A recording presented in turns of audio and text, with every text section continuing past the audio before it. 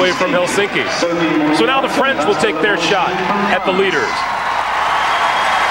Sophie, Moniotte, and Pascal Lavanchy.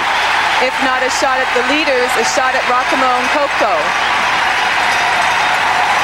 Sophie and Pascal were second last year at the World Championships, and they'd like to be back there.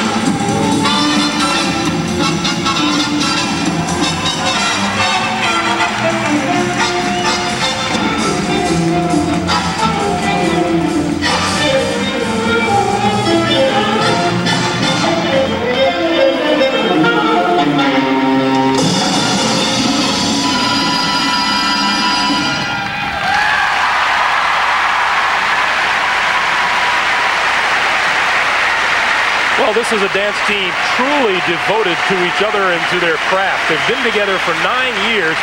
5 years ago, Sophie was hit by a pesky bout of tendinitis. And rather than take up with another partner, Pascal waited for her to return. That wait lasted 1 year. They're pleased with that performance. It was a difficult free dance, more difficult than the Finns, not as difficult as the Russians. This is a terrific lift. My favorite move in the free dance. But it too was a little bit sloppy. Non, un autre. Là-bas. Sophie Moniotte and Pascal Lavanchy for technical merit. Salut Natasha! Bring my hat, please. So now the marks for technical merit. Those are a little higher than the Finns. 5.6.